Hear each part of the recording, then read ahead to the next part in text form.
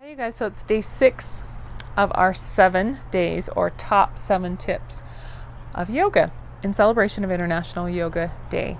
And today I want to talk to you about balance. So for many years, 20 something years, I taught in the fitness industry and world along with teaching yoga.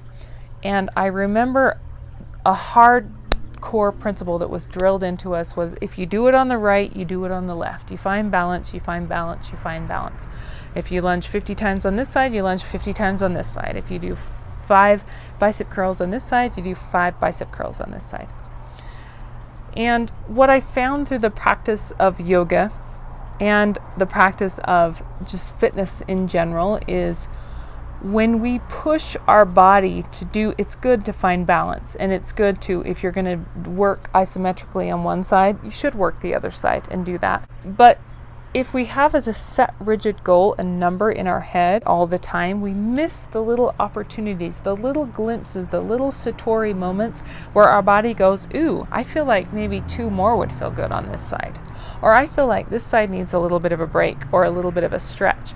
And when you look at my individual yoga practice, I am often doing a completely different combination of movements on one side than I am on the other side, because I am open and receptive to what I need right now, today, in this moment. And when we're so linear, right brain, right, left, right, left, right, left, right, left, even balance, we miss those opportunities.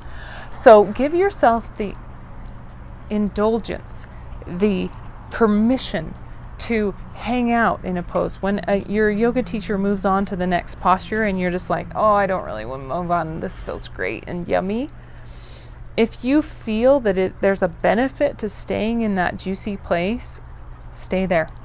Or if you feel like, ooh, I could do 2 more chaturangas and I feel the heat in my body and this feels great and I just want to soak this in, I have a lot of energy today, then stay there and do that. But we're so trained to just follow without question the person in front of the room that's teaching, that we just do this, do this, do this, do that. And then they create these routines because they don't want you to be imbalanced. But a good teacher will give you permission to play a little bit, to have that leeway for growth, for potentiality, for the present moment, for what you really need. So let's get out of the 80s and 90s, that very strict and rigid biomechanics, kinesiology, physiology kind of rigid thinking, and start to play in these bodies. This is where you guys, the flow states are coming from, and people can do backflips on motocross bikes and they do these amazing physical feats. It's because they're getting out of this tunnel vision of right, left, right, left, right, left, and they're